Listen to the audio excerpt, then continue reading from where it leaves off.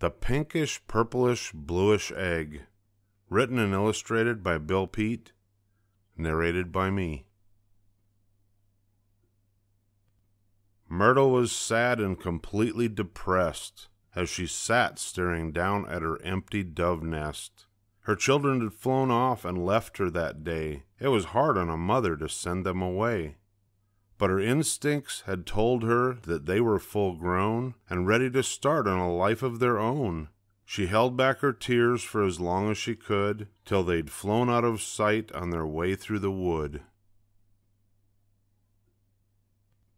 Then she fluttered far back in a dark cave to brood and try to get over her miserable mood. As she swooped through the gloom with a woebegone sigh, an odd-colored, oval-shaped rock caught her eye. But Myrtle, on closer inspection, could tell that the rock was an egg, for it had an egg shell. "I must hatch it," she cried, "or at least try my best, if there's some way to get it back up to my nest." This problem of Myrtle's was solved right away by some frisky young squirrels who'd come there to play.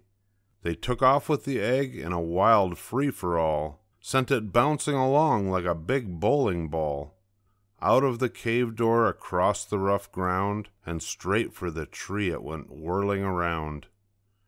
And to Myrtle's surprise, in less than a minute, they were up to her nest and plunked the egg in it.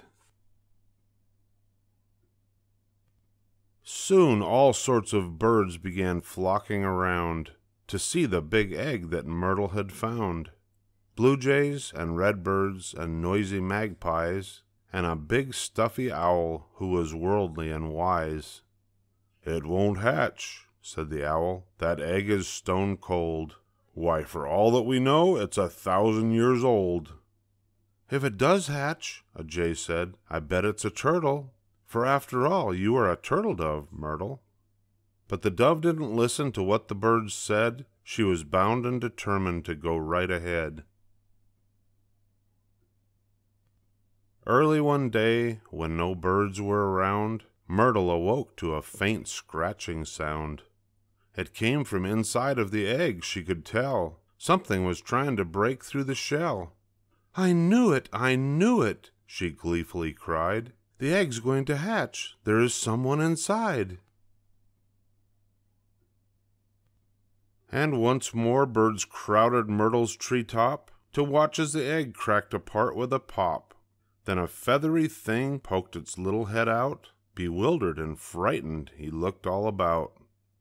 "Happy birthday," the dove whispered softly to him, and he felt more at home and hopped out on the limb.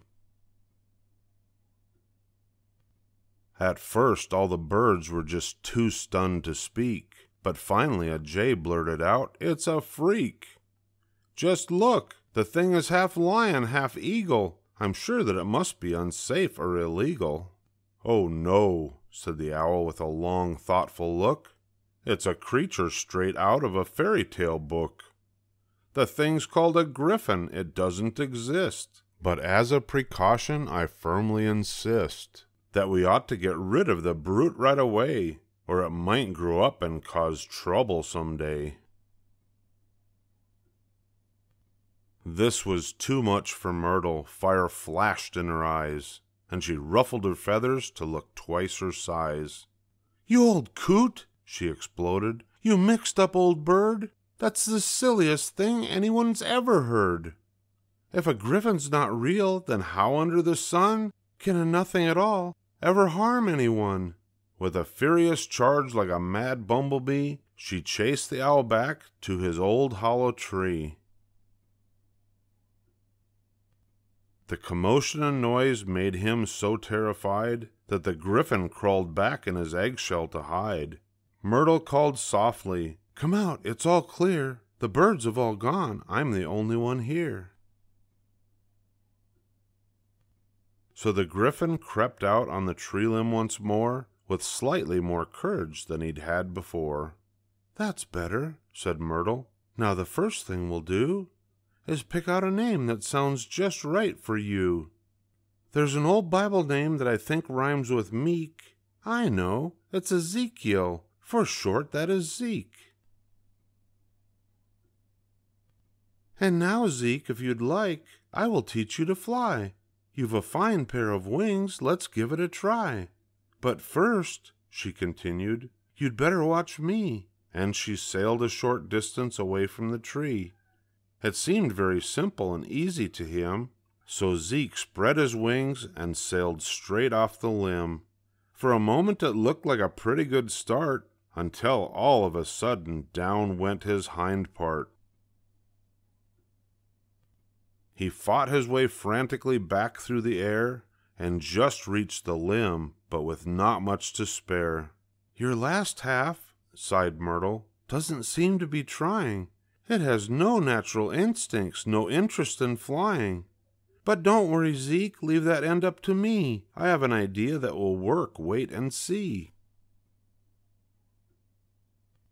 Then by holding his long lion tail in her beak, Myrtle supported the last half of Zeke, and the griffin went gliding along on the breeze, while the dove gently steered him around through the trees.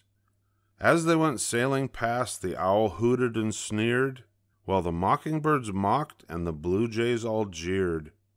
But the dove didn't care, she expected them to. That's always the way when you try something new. This first flight of Zeke's was a very short hop.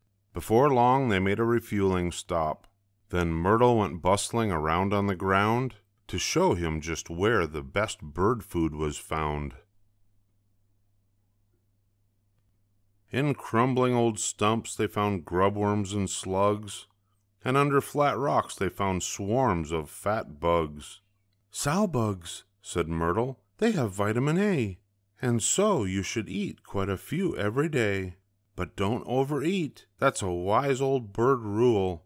A flyer who gains too much weight is a fool." So while Myrtle was teaching her Zeke how to fly, she gave him a set of good rules to live by.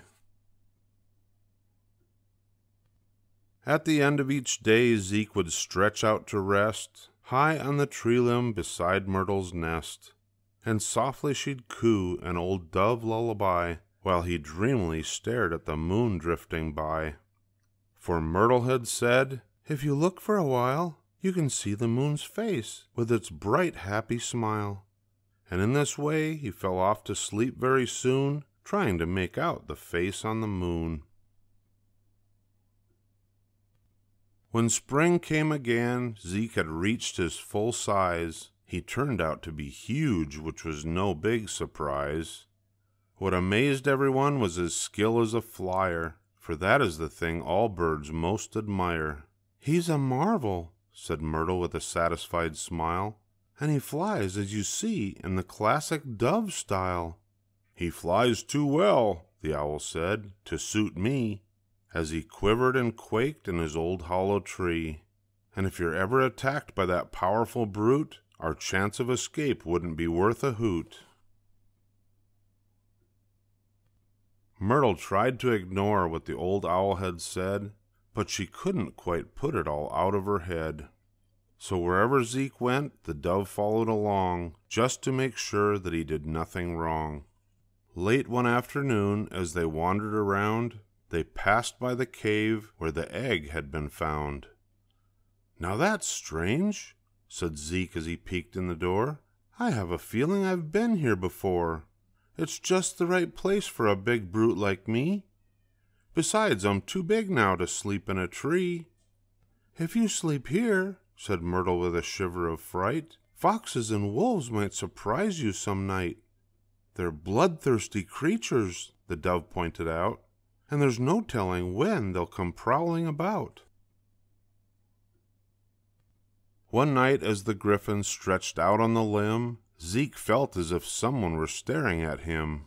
And there, sure enough, down below on the ground, the foxes and wolves had come prowling around. Somehow they'd heard of the fabulous beast, so they were all set for a fabulous feast. And Zeke was so worried for fear he might fall, for the rest of that night he slept hardly at all.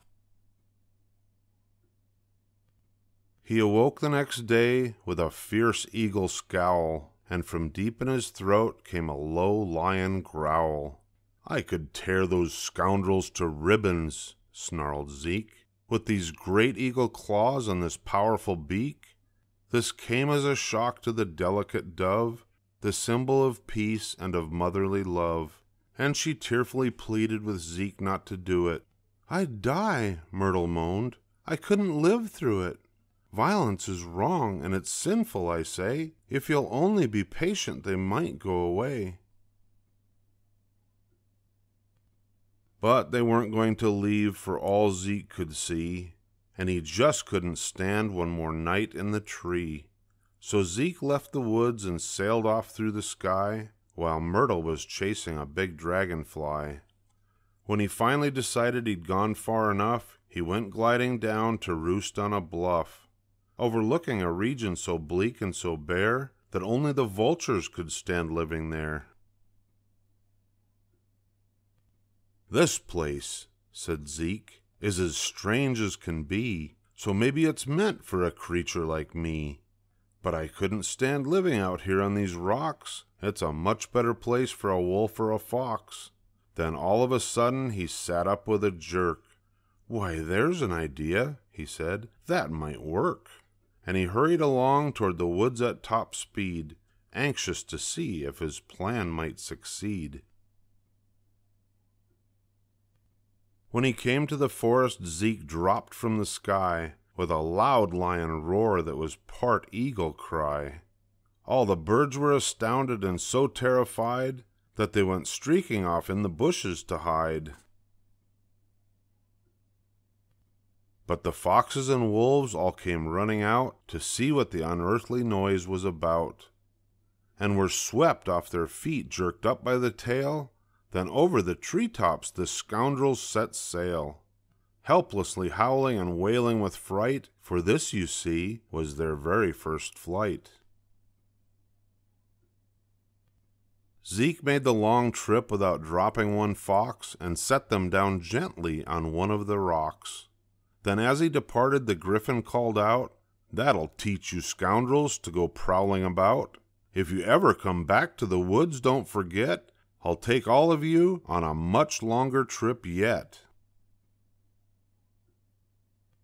When Zeke told the dove about what he had done, she was so proud of her gigantic son that she scurried about as fast as she could to tell every bird in that part of the wood.